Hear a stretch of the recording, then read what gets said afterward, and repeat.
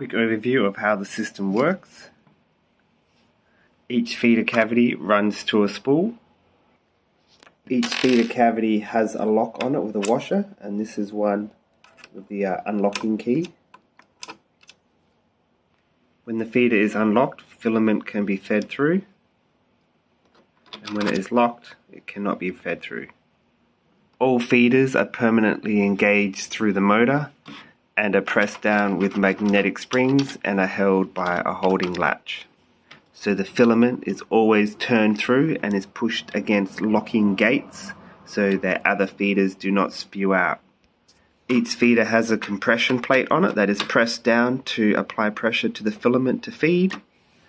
Pressure is applied by the servo I have not set up yet. With the feeder down and latched in, as the feeder head carriage moves across the gates, you can hear them open and close. When the servo is over the feeder you want to use, pressure is applied to push the filament down and it spews out. My understanding, no Bowden is needed because it spews out the filament and then the servo will release, and then it's just a free run of filament. Filament is free running through the machine, but when pressure is applied to the gate down here, it locks the filament and you can't pull it. It's time to build our carrot feeder block. Stage 1, line up all the blocks. Printed, ready to go. The rest of the components are in bags, and we should get this done today. The build is coming along really nice. I'm just waiting for some more parts to print because I am doing it multicolored. I'm not following the color spec. The small components and the quality of the prints are coming out fantastic. Components clip to and hold together really well. Need to do some tuning on these other ones as they don't drop down. The easiest way I found to install the linear bearings is just to push it in with the vise. Smooth and clean. Comes up looking great. These print in place hinges are very awesome.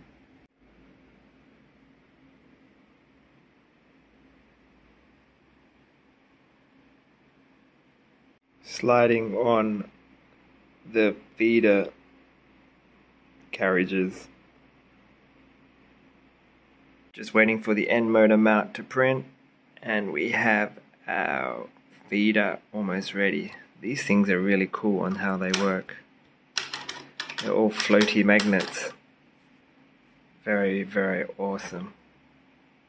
On the encoder sensor, I just Stanley knifed the edge of the block, so when it sits inside the encoder, it actually slides up and down in here smoothly. You can see it in there, and it does slide quite smoothly when I pull it out. It is quite a tight fit. Stage 1 done. And now we're on to stage 2, which is the feeder unit. I think this is one of the funnest parts, is when you start feeding the belt. It's really starting to come together now. The excitement was too much, and I've put this part upside down. Easy fixed. Yes, that is so much better. So the only downside was I had to cut the end cable for the servo to feed it through the loom, and the same for the front, which is easy joined because these don't fit through the cable chain, and these cable chains don't pop off.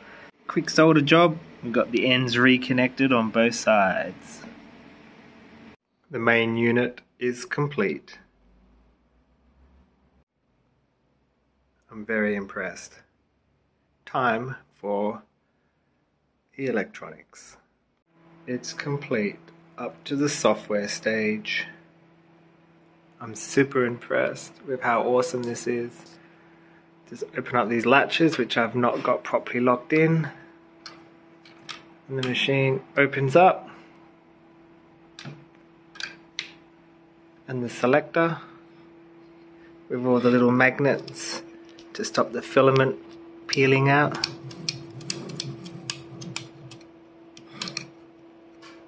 Very awesome. So we just got our printer on the side using our frame rollers, which are very awesome. Total messy power bay, but we've got our power just running out the side, and we've added a grey USB extension out the side. So let's get this thing rolled over. Got it rolled over. So we've got our USB extension that can go straight to the rabbit feeder, and then we've got our 12 volts just hanging out, and we're going to attach another end to this. I wasn't able to program my board while it had all the connections in for some reason, so I'm going to program it and then connect it up.